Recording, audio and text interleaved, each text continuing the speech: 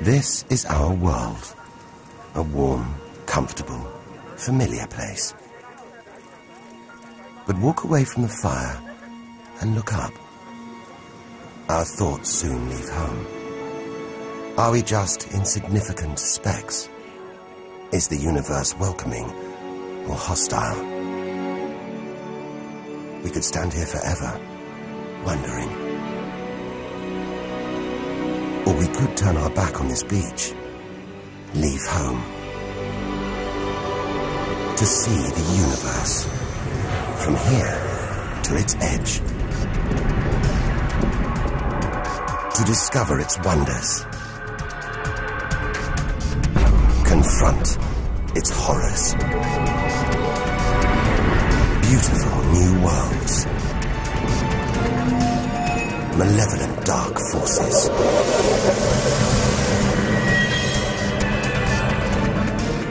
The beginning of time. The end of the world.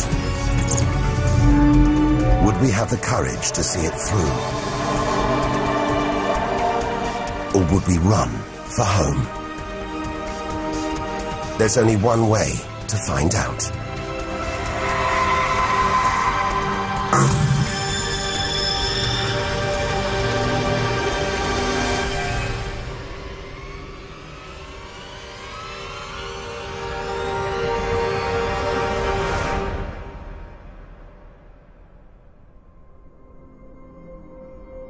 The edge of space.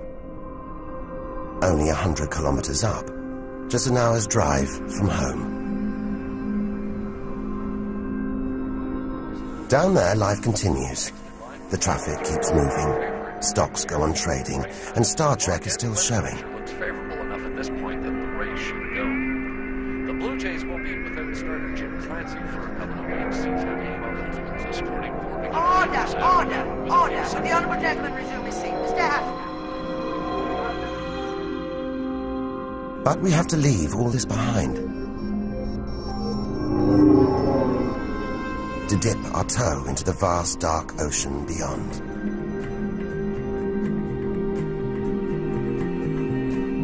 Into the shallows. Not too far from home. Onto the moon.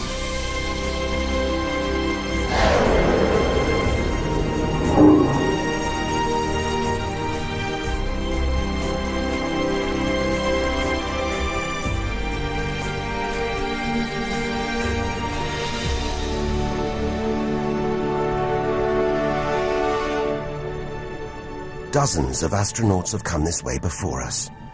12 of them have walked on the moon itself. Just over 400,000 kilometers from home. 3 days in a spacecraft. So close, it's as if we've barely left home. Familiar, safe, within sight of Earth.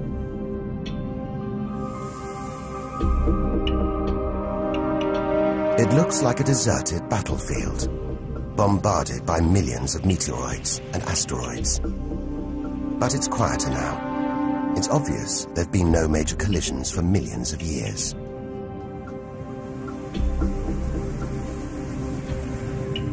This brings back memories.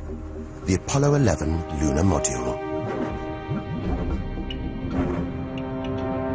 Neil Armstrong's first footprints.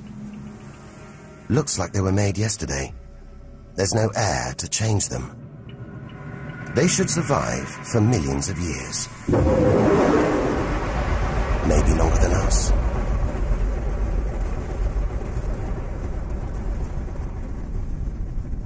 Our time is limited. We need to take our own giant leap. Further than any human has ever traveled.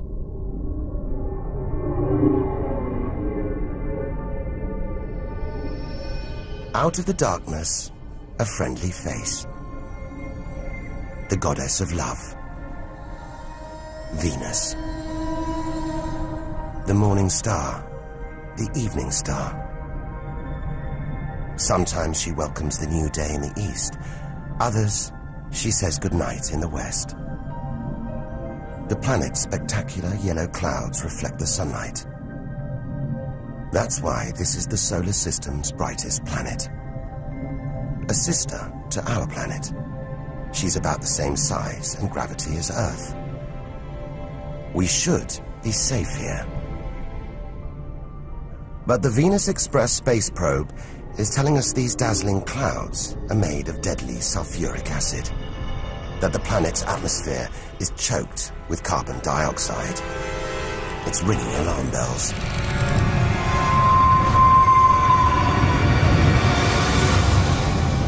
Venus is one angry goddess. The air is noxious, the pressure unbearable, and it's hot, approaching 500 degrees Celsius. Stay too long and we'd be corroded, suffocated, crushed and baked.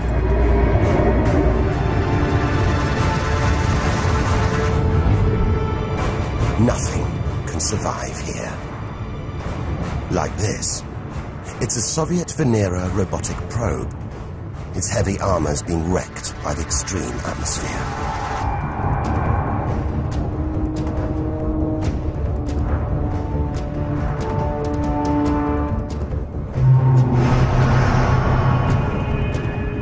So lovely from Earth, up close, this goddess is hideous.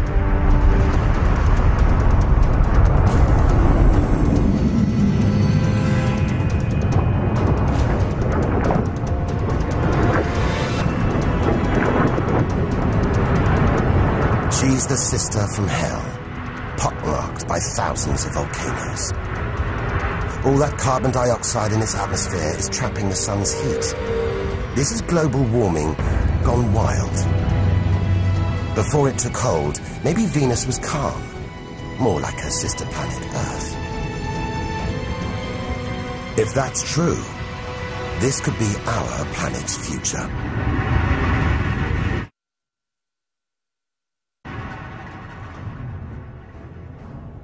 Beginning to think we shouldn't be out here, that we should turn back. But there's something hypnotic about the sun. Like Medusa, too terrible to look at, too powerful to resist, luring us onwards. On, like a moth to a flame. Dwarfed by, scorched by the sun, it's Mercury. Get too close to the sun, this is what happens. Temperatures swing wildly here.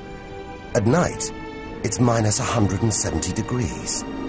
Come midday, it's 400 plus. Burnt, frozen, and look at those scars. A sign that Mercury had a violent past. The Messenger space probe. It's telling us something strange. For its size, this little planet has a powerful gravitational pull. It must be heavier than it looks. It's like a huge ball of iron, covered with a thin veneer of rock, the core of what was once a much larger planet. Maybe a stray planet slammed into Mercury, blasting away its outer layers in a deadly game of cosmic pinball. Whole planets on the loose, destroying anything in their path, even entire planets. And we're in the middle of it. Vulnerable, exposed, small. Everything is telling us to turn back. But who could defy this? The sun, in all its mesmerizing splendor. Our light, our lives. Everything we do is controlled by the sun. Depends on it. And more than that, it's the Greek god Helios driving his chariot across the sky. The Egyptian god Ra, reborn every day. The summer solstice sun rising at Stonehenge. For millions of years, this was as close as it got to staring into the face of God.